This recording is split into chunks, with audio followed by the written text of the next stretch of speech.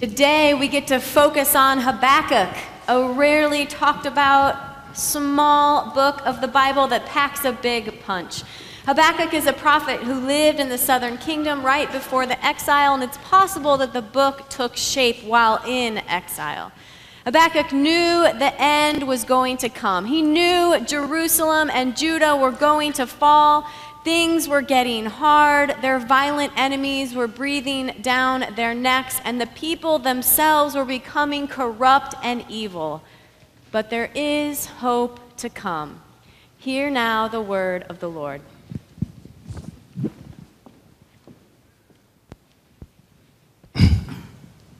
The oracle that the prophet Habakkuk saw. O Lord, how long shall I cry for help? You will not listen. Or cry to you, violence, and you will not save. Why do you make me see wrongdoing and look at trouble? Destruction and violence are before me. Strife and content arises. So the law becomes slack, and justice never prevails. The wicked surround the righteous. Therefore, judgment comes forth perverted. Then the Lord answered me and said, Write the vision. Make it plain on tablets, so that a runner may read it. For there is still a vision for the appointed time. It speaks of the end and does not lie. If it seems to tarry, wait for it. It will surely come. It will not delay. Look at the proud. Their spirit is not right in them, but the righteous live by their faith. Though the fig tree does not blossom, and no fruit is on the vines, though the produce of the olive fails, and the fields yield no food, though the flock is cut off from the fold, and there's no herd in the stalls, yet I will rejoice in the Lord. I will exult in the God of my salvation. God, the Lord, is my strength. He makes my feet like the feet of a deer, and makes me tread upon the heights. The word of God for the people of God.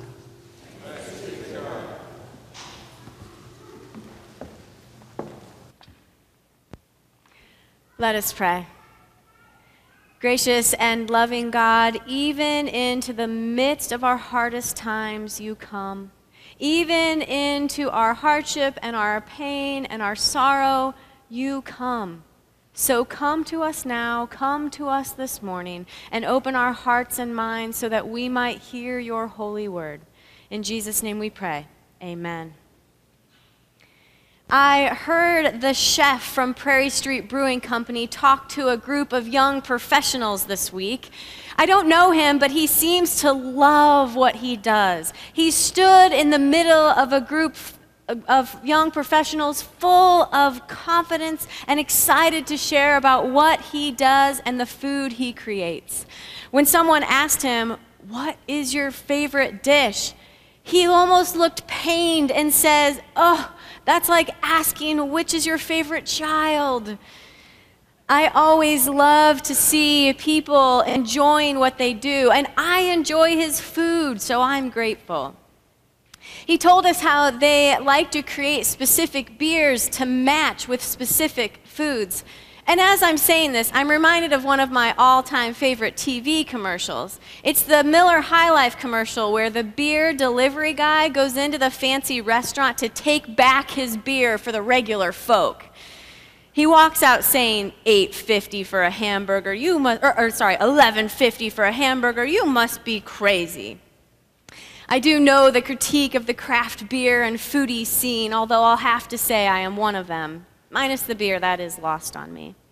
Anyway, the amazing chef at the Prairie Street Brewing Company, who loves his job and is good at it, tells the story of asking the beer makers to make a smoky beer for a private party whose theme was smoked everything.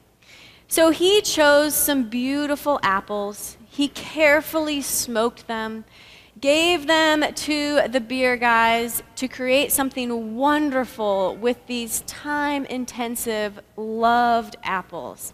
And when the moment came to taste their amazing idea that would be the hit of this party, it was terrible. He said it tasted like you were drinking a campfire, ashes and all.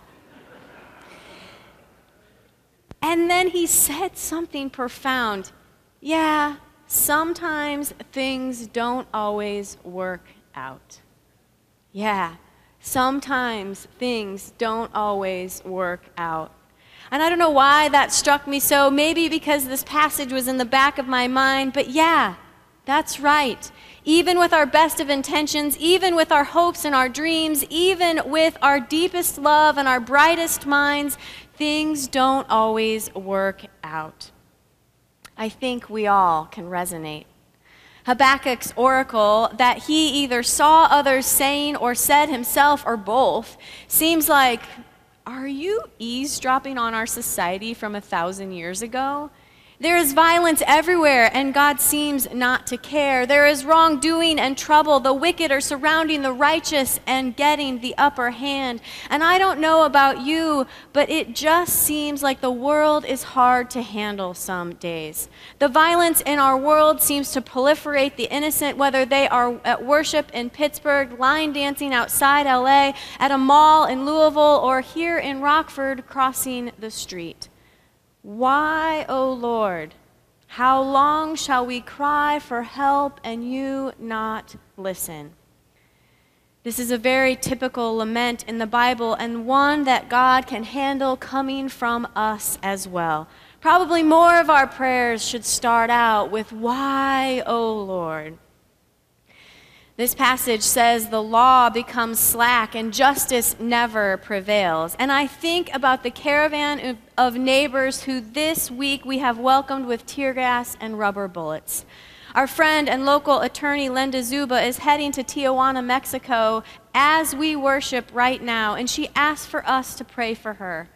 Though you would never know it when you meet her, she is an immigrant from Colombia, and she talks about the ways that she was welcomed and never questioned on her status and how that wide open reception changed the trajectory of her life. So she's going to volunteer her bilingual legal skills, and our prayers go with her. Slack laws allowing for evil to creep into the ways we treat our neighbors. How long shall we cry for help and you not listen, O Lord? In Habakkuk, though, the Lord speaks. And aren't we ready for God to say similarly to what God said through Isaiah a couple weeks ago? Don't worry, I got it. I'll send a rumor and turn the army around and everything will be okay. Don't worry, I got this. I'm just going to fix up these laws really quickly so people's basic human dignity will be honored when they approach our borders, and then you all can decide if they stay or whether or not you'll fix up their homeland.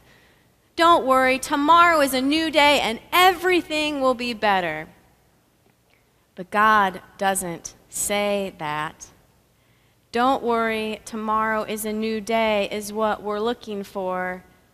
But God instead gives that dreaded four-letter word.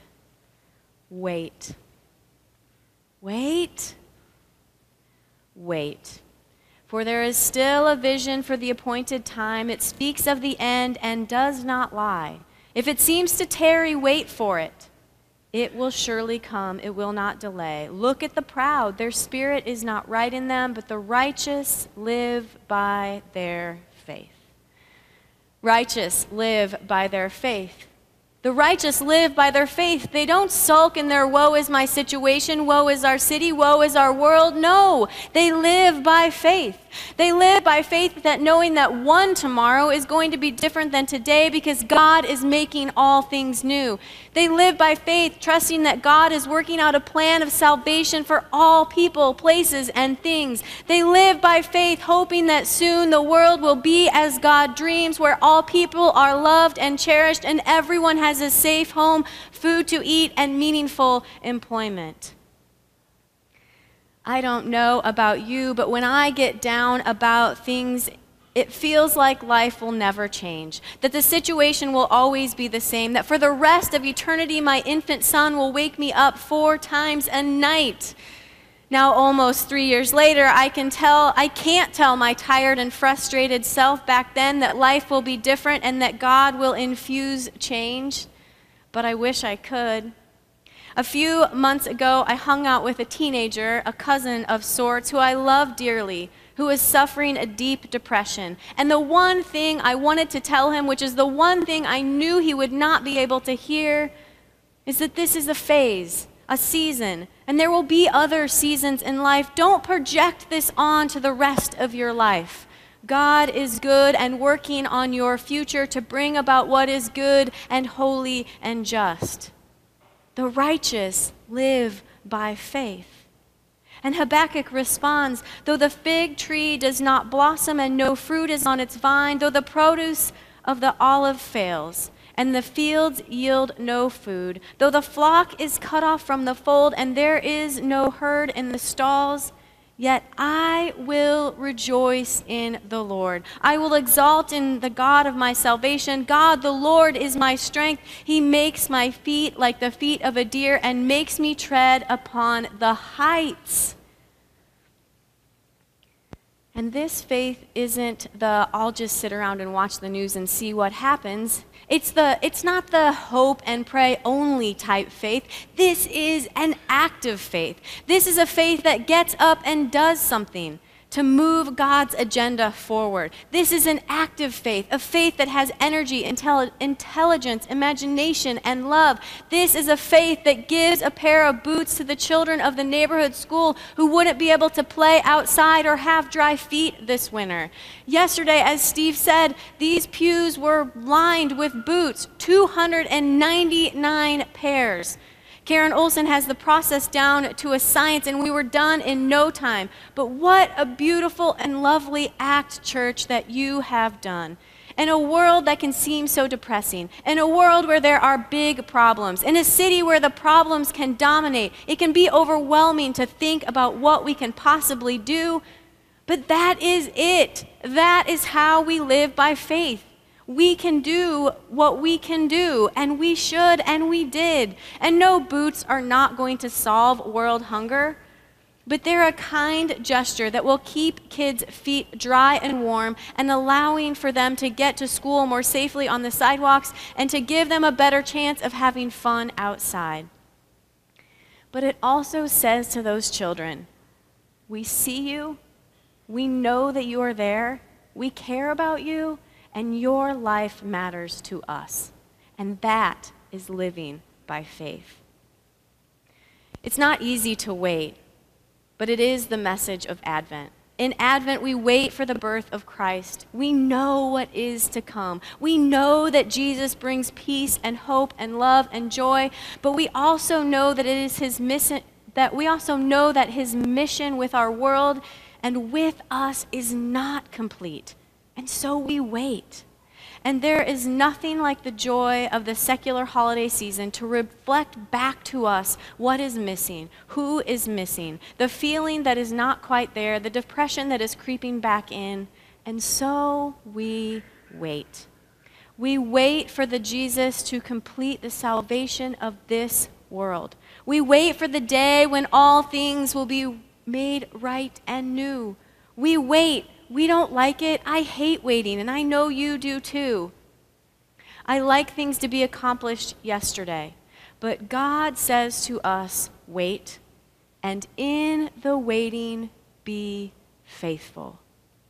Don't waste the waiting, as painful as it can be. Be faithful in all times and in all seasons. Wait for the Lord. Turns out it takes about 6 weeks to brew beer, and they had time to recover from their smoked apple fail. They found some nicely smoked wheat and turned it into a beverage with subtle flavors of smoky layers. Phew! Their waiting was not in vain, and neither is ours. Thanks be to God. Amen.